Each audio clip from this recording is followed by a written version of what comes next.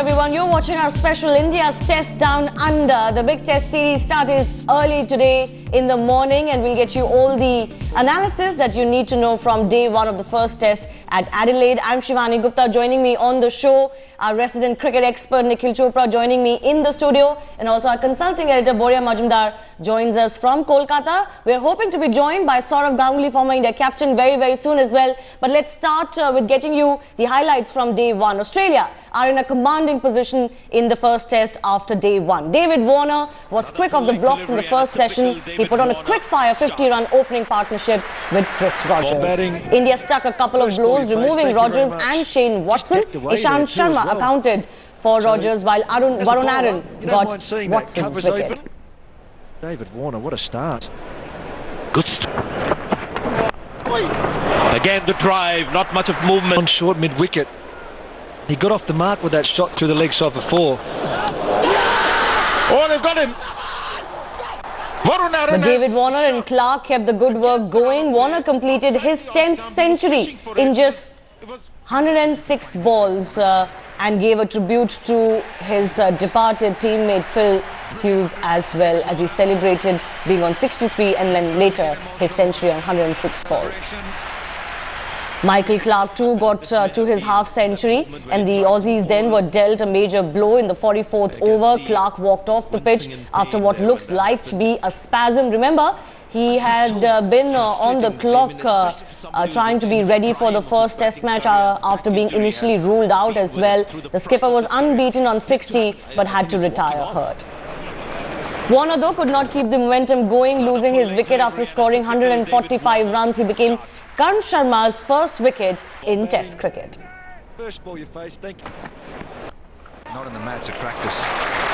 Oh, he's got batted ball on that occasion and got Steve Smith and Mitchell Marsh then took on the reins, taking their team past the 300-run mark.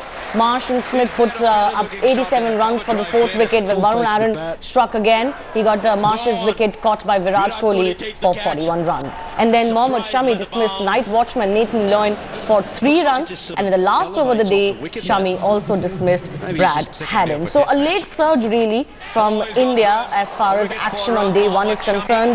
Nikhil, let's talk about the bowling first up. Yes, they managed to, peg back the Australians a little bit, got a few wickets towards the end of the day, as we usually see happening in Test cricket when the new ball is taken. Overall, though, how impressed were you by the bowling on day one? To be honest, not a lot. And I say that because, we conceded far too many runs, Credit where it's due. I think David Warner played outstandingly well, but I guess some of our quicker bowlers, second spell, even the third spell, short, wide, giving too much width. In Test match cricket, Shivani, if wickets are hard to come by, even if the batting conditions are in favour of the batsman, sometimes as a bowler and a fielding captain side, you got to tell your bowlers, bowl to one particular line, bowl to one particular field, so that you don't concede too many runs. As soon as you start conceding too many runs, the test match is drifting apart. If you control the run flow, each time you pick a wicket or two, you're always looking to get back into the game. So that's where I felt that maybe the Indians made a little mistake. We gave runs with great amount of ease to the Australian batsmen. Not taking any credit away from David Warner. He played an outstanding inning, but I guess, at least we could have controlled the run flow a little bit better.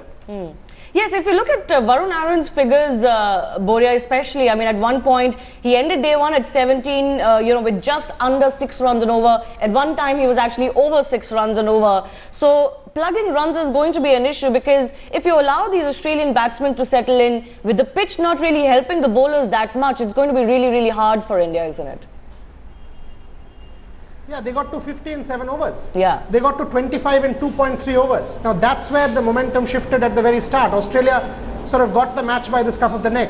That's always going to be the case, because this is an inexperienced Indian bowling lineup. Varun Aaron, his tendency is to give runs in a half, and David Warner would always do that. Think of the innings in Perth in 2011-12 where he counter-attacked and absolutely smashed India all over the park. And the kind of form David Warner's in, and I keep saying it, he's the X factor in this Australian team as far as I'm concerned. He's got 10 hundreds in 33 tests. So he obviously took it away from the Indian bowlers.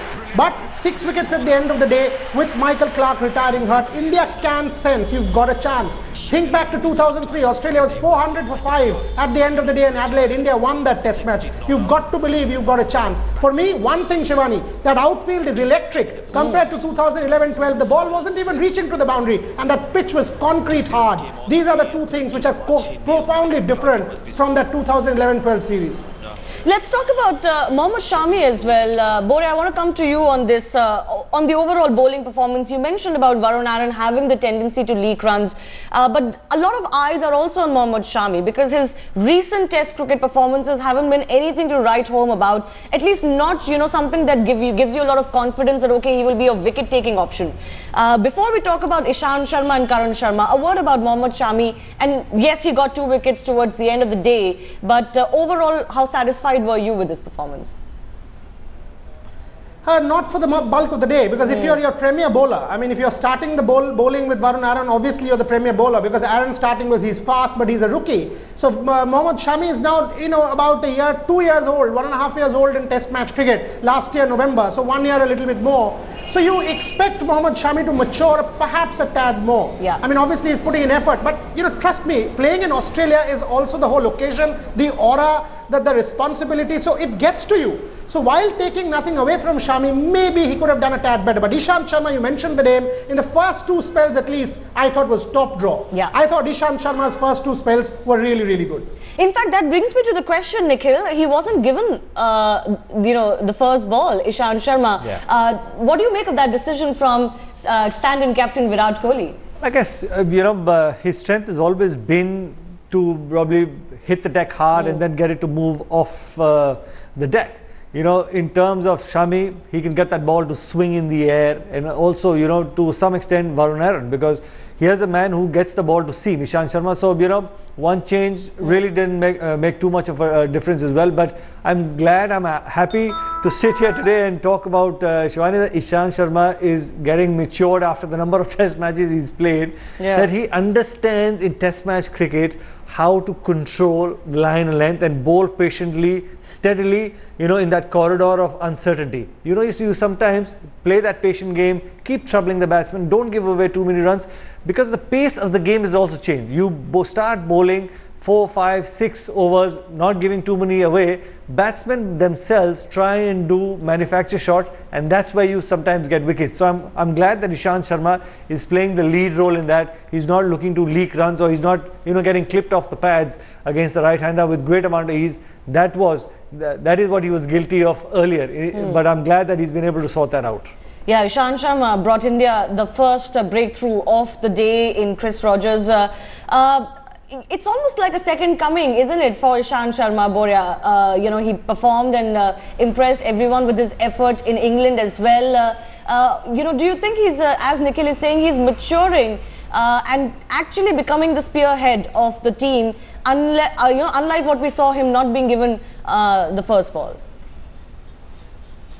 You know, I think he's a bit of a Peter Siddle kind of bowler now for India. I mean, Peter Siddle did not bowl, you know, new ball up for Australia in 2011-2012, for example. It was James Pattinson and Ben Hilfenhaus. Peter Siddle came in first change, but he was the go-to bowler. And Ishant Sharma is becoming that kind of a bowler for India. In England, you and I were both there. His Lord's performance was outstanding. The fact that he did not play in Southampton was a big blow, and perhaps that shifted momentum. So Ishant Sharma definitely a key cog in the Indian wheel at this point in time, because of his experience, because of the fact that he's maturing, and now he knows what his job is, and he can play the contending role as well. So definitely that's a big plus for India. But more importantly, I think he now needs to take up Zahir Khan's role and mentor the younger bowlers, because Ishant has been around for about 6-7 years. It's time he takes up that role as well.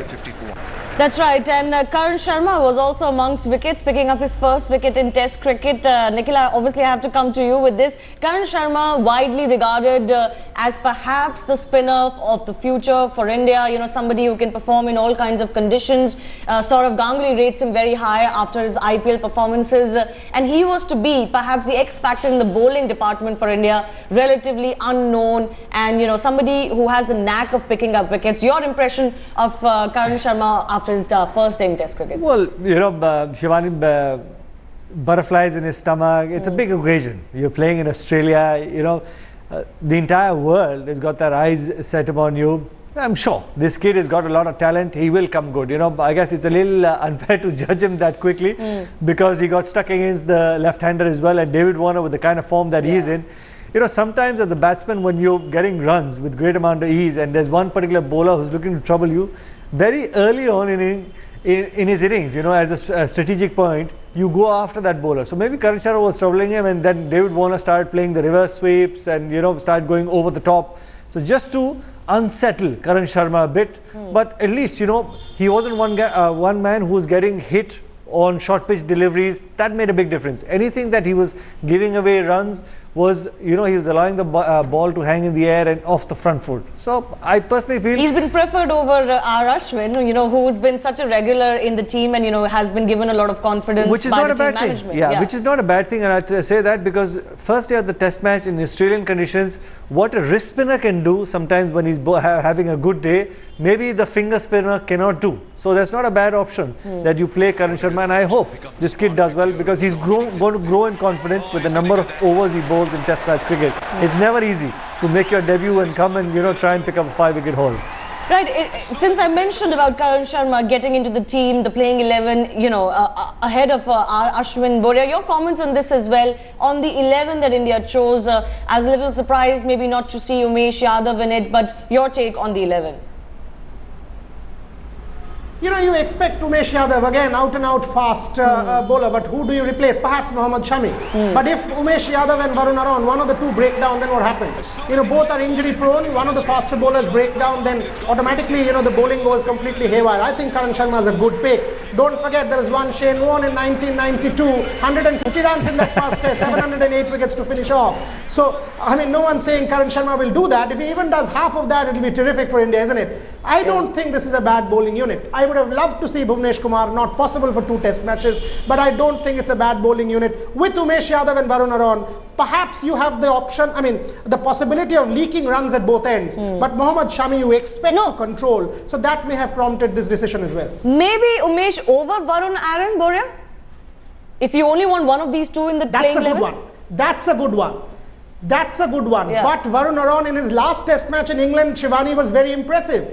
So, you know, he did very, very well in that last test match in England where he rattled people with 150-kilometer pace. And Umesh has not played test match cricket in recent times, more one-day cricket. So perhaps Varun Aaron was preferred for that reason. But I'm sure Umesh Yadav has a fantastic career ahead of him. Can you play the two of them together? I don't know. Because if one of them break down with 3 faster bowlers and you don't have an all-rounder in that team, then the bowling becomes really, really weak.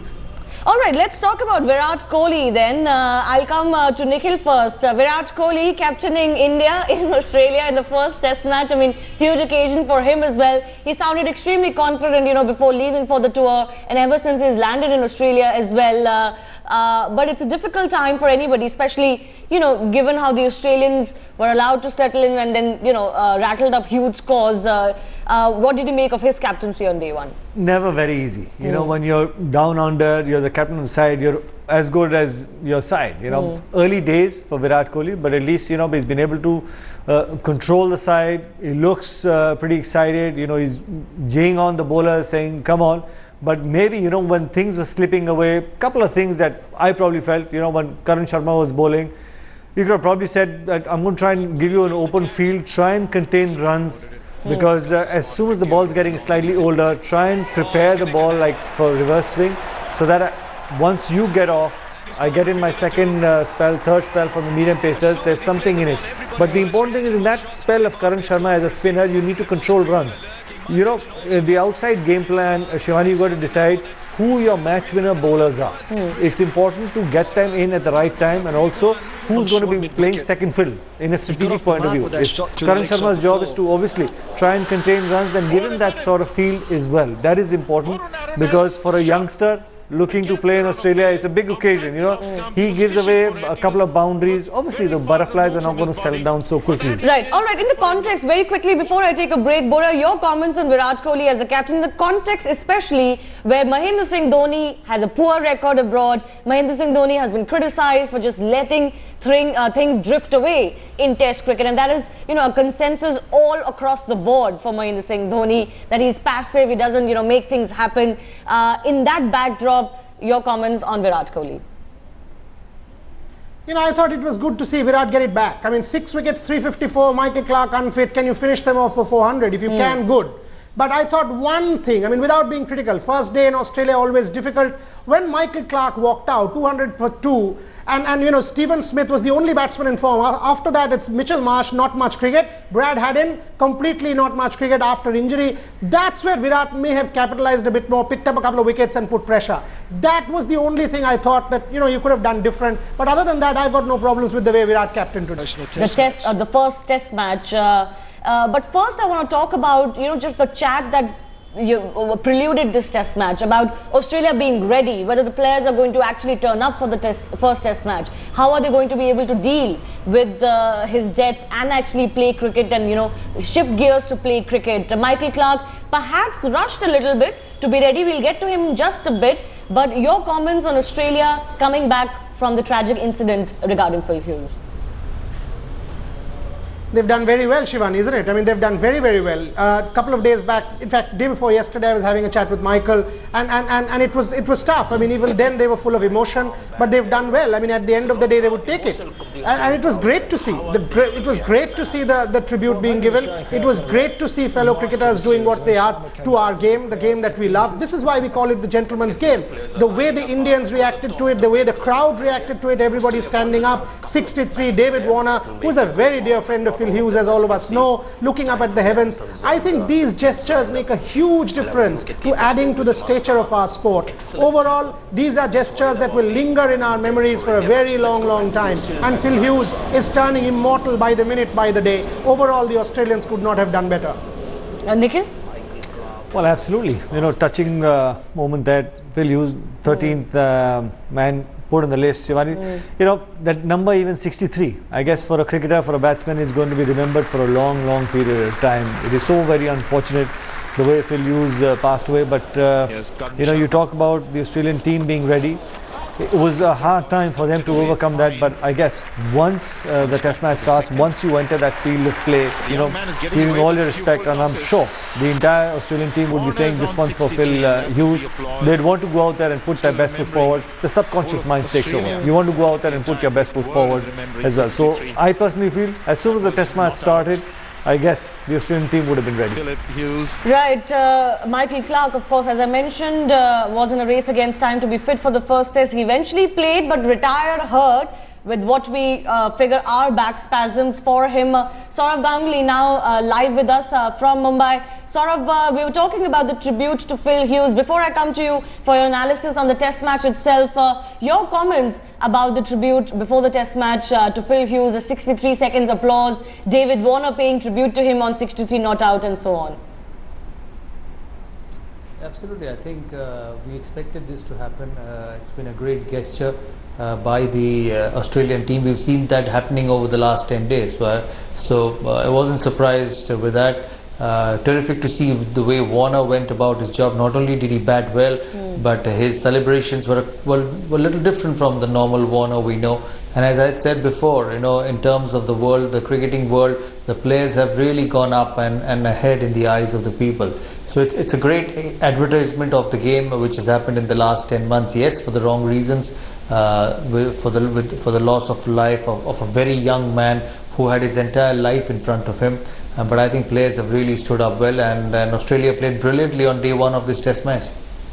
Yeah, let's talk about the performance. You know, if you can talk about, of course, David Warner giving them the start, which was absolutely blazing and blitzkrieg start for them, and that kind of set the tone, isn't it?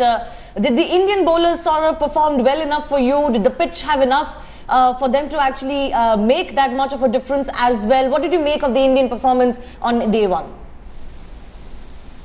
I thought the Indians came back very well with the new ball to get 3 wickets in the new ball. With the new ball, really made them finish the day well. But I don't think they bowled very well in the first 2 sessions. Varun Arun picked a couple of wickets. Mohammad Shami picked a couple of wickets with the second new ball, but they gave too many runs away. Yeah. You know, if you're letting the batting team score more than 6 runs and over, or more than 5 runs and over when you're bowling, you've not done a good job. And I was surprised not to see Umesh Yadav play this test match ahead of the rest, because I thought he was in superb form in the one-day matches against Sri Lanka, and he was India's highest wicket taker. So I was surprised not to see him play the test match. But the good thing for India is that they have come back well. They still have to take 4 wickets. Hopefully we'll see Michael Clarke come out and bat for Australia tomorrow. So Australia still have Clarke and Steve Smith who are set. And if Australia get past 425, 430, India will really have to bat well to save the test match, because you can see that if the ball is put in the right areas with which the Indians did with the second new ball, you can pick wickets. It's not as flat as it looks. It's just that we haven't bowled well in the first 2 sessions. Also, as the test match progresses, this pitch is going to spin. So India will have to bat really well to get themselves into a good position in this test match. Right, so 420 around what India should aim for. A word about Ishant Sharma. You mentioned how Dada, India did much better with the second new ball, and Ishant had a lot to do with that. You know, we were talking about how there wasn't any Umesh Yadav in the side, and that was surprising, and you mentioned that as well. On day 2, what would you like to see the bowlers do better, especially the likes of Varun Aaron and Mohammad Shami, who've given a lot of runs away on day 1? Yeah, they'll have to really come back and do well tomorrow. I thought Ishant Sharma was probably the best of the Indian bowlers. He bowled a good line, good length. He did not get support from the other end. You know, bowling in Test cricket is about bowling in pairs. If you keep leaking runs from one end, it will be hard for anyone to stop runs at the put the pressure on the other end, and that's the problem Ishant Sharma faced. But I thought he was India's best bowler, and did reasonably well. As I said, the last half an hour has pulled India back into this test match. But as I said, they'll have to really bat well to keep themselves going for the next 5 days, because this test match will go on for the next 5 days. Yeah. All right, and we'll keep coming back to Saurav, Boria and Nikhil for the analysis for the entire series as well. Of course, as the test goes along, we'll talk more about Virat Kohli as a captain as well. For the meantime, that's all we have on India's Test Down Under special. Keep watching headlines today. We'll keep